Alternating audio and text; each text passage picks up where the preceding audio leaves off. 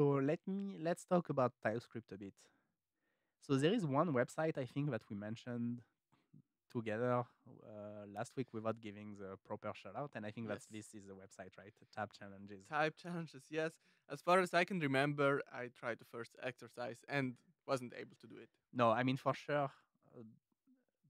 So that might be this one because the Hello World, for sure you could do it. So let me. But the website is so well done because then we go to this page and you can do check out solution, share your solution, and then you can take the challenge, which takes you to the playground.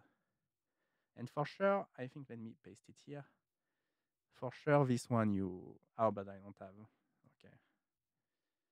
Um, happy hacking. Um, I mean here you need hello world to be equal string. So for sure, this one you would know how to do. Okay, But yes. Indeed, that capable I am. you want to. But some of the. Let me go back to the. Where was it? Or did I lose it? Oh, yeah, you might have to go back there. Some of the challenges are absolutely incredible. But also, I'm wondering because I was like, so some multiply is one which I also without looking at the website I build with functions. I don't know why. By the way, there's something just so addictive about solving these types only puzzle. So I spent hours trying to implement modulo, divide, all the operators for I have no use case for it. Just for the fun, like just for the because it's a cool puzzle. Because you have like this meta language which is so small. You have a if, you have so you can do some conditions, you can do some recursive calls, and then you try to see how far you can go with this like small amount of primitives. It's very addictive. Yeah, I believe it. And yeah, I think it's like training for like the daily struggle of making your code type safe. All the techniques that you must learn by doing these puzzles will for sure help you in normal projects. I guess I would like to think so, but yeah. But then I was so And if not, it's still fine. yes. So I was looking like our sum and multiply, which I built, so I knew how to do. Or so I thought Mhm. I knew how to do it. So Oh, but let's this look. is an extreme one. Yes, and then I looked Ooh. at it and I was like, so I implemented multiply, and the way it's done is by using recursive types, right? And the recursion I think is limited to depth 30 in TypeScript. So if I implement multiply, I can only multiply up until a certain number. But here, I'm like, I see you can multiply any numbers. Oh. And I'm like, what the heck? But then Oh, if you and go then and there's check like out this solutions, N. Wow, what is this? yeah, I mean, oh, it's this is wild. Okay, wow, okay, so how do you even I think, start parsing this as a human? well, not only as a human, also as a machine, because then I checked out some solution and even the syntax highlighter would break completely. So let's check maybe this one. So you see, even the so for us human we cannot parse it, but even the syntax highlighter cannot parse it anymore. Wow, this is okay.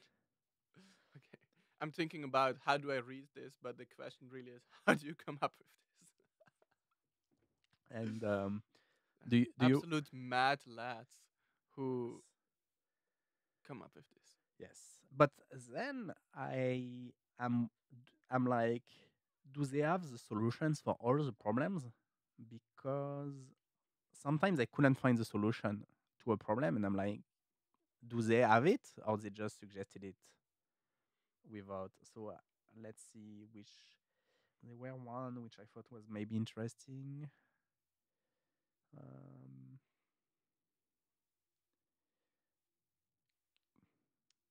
I don't know. I saw one and I was like, oh, that's interesting, but then I couldn't find the solution, so I was like, sort. I don't know. Wow, sorting using types. Let's see.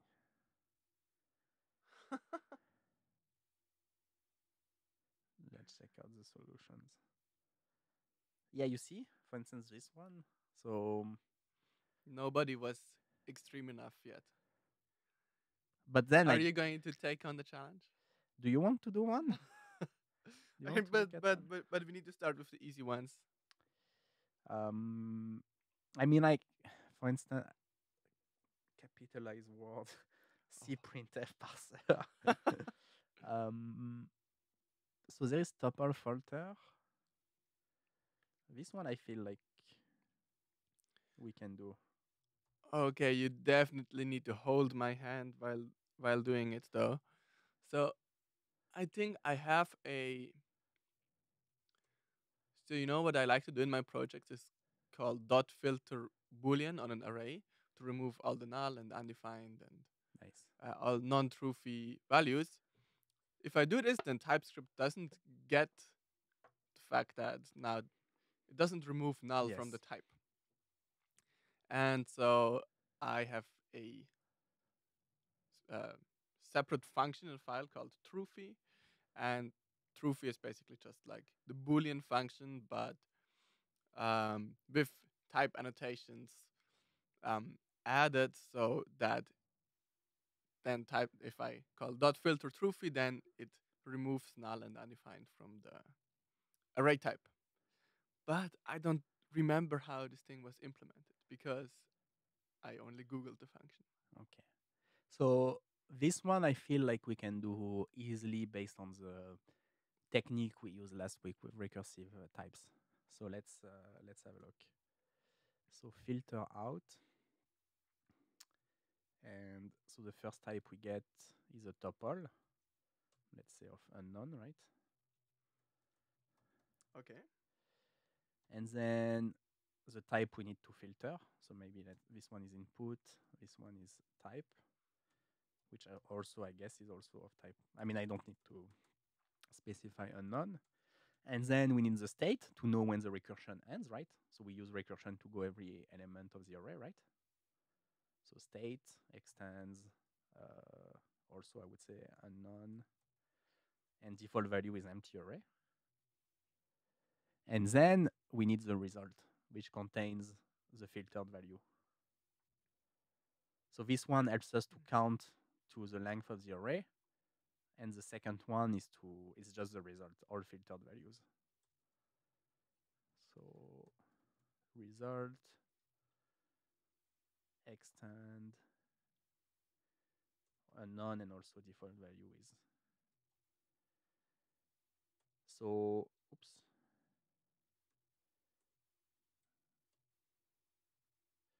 So far so good, right? So Yeah, I think so far I can I can understand what you're going for. so so we have our stop condition, right? So anything recursive, we need the stop condition. So if the length of state extends the length of the input, we stop. So we return the result. And if not, we filter out. So we have input type, state we increase by 1. So here actually state we can use like just number. Just gonna add a 0 every time. I mean, we add any values, doesn't matter. So I add 0 to state. So we increase the array by 1. And here we increase the array if the type at I index of s length, so that's where we are currently, extends t. let me repeat Ooh, that okay. again. So if Yes, please do. so we want the current type. So for instance, let's say 1. So it's from the input at index. What's the index? So it's 0. The index is 0, 1, 2, 3. So it's at s dot length, because s dot length increased by 1 every time. Oh, I see. So If the index array is just for after every recursion you add a new number to the array, and yeah, that's how you like count up in TypeScript. It's exactly, not like a variable plus plus, but you make the array longer and then call the length property. exactly. Okay, yeah, quite hacky, but it works, Quite I guess. tacky. Yeah, Yeah. I'm not sure.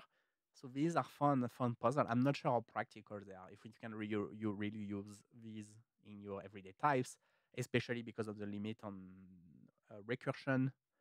So yeah, these are just fun puzzle to do. I'm not sure how practical they are in in everyday code, but again, like we discussed last week, I think it really shows. I think the path forward for TypeScript, where this topper support is gonna get very good and out of the box. But so if it extends T, we add this guy to the result, and then we add it to result, and if not, we don't add anything to result, so we will just return result. And tanta no, it's the other way around. Wait, Oh, we only okay. Yeah, selected null.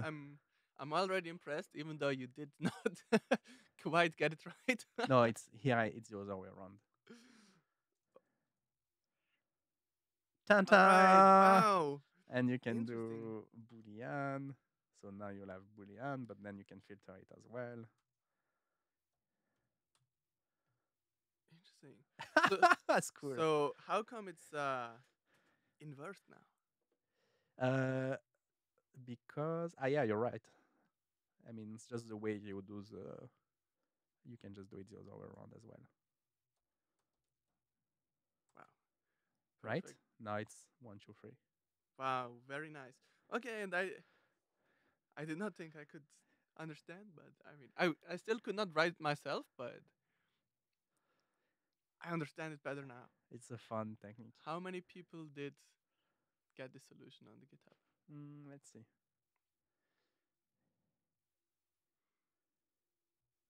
So quite a few people. I think it's a simple one, quote unquote.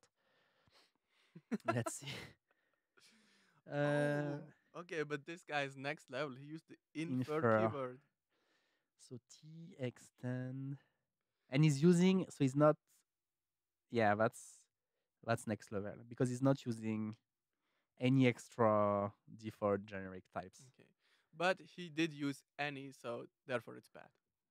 I'm sure it works if you do. Let me check this out. So any we can replace to a none. Oops. So it does work. So T extend head. Okay, you get head and tail. That's fine.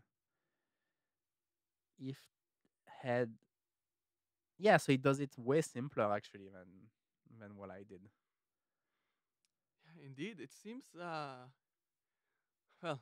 I guess I understand it less, but it's more eloquent. It's like using a fancy word that is very descriptive, but that very few people know. It's way more elegant, yes, because then basically at some point this becomes an empty array, so it stops. It stops the recursive call, so you don't even need to do the crazy count like I did. And here, why is it between into tuple? I guess doesn't matter. Oh, nice. You shaved off 4 bytes now. Yeah, You should submit this as the new solution. You should, yeah, there's like these competitions where you can like solve a problem with as few characters as yes. possible. This could also become a thing. But this is beautiful, and yeah, that's why these things are so addictive. I think.